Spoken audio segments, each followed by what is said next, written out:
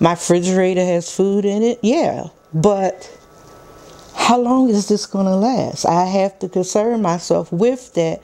I'm okay today, but I had to think about tomorrow, and tomorrow I have no control over that. None. I have no control over what's going to happen. And that's not a good feeling. It's like they tell you about being an adult and being responsible. I'm not responsible for any of these things that could happen.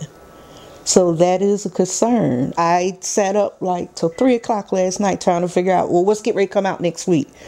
I can't let that come out next week because all else failed. The mortgage has to be paid. The heat has to stay on.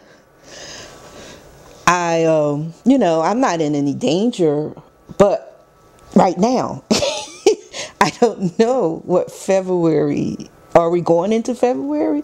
Then that changes the game altogether.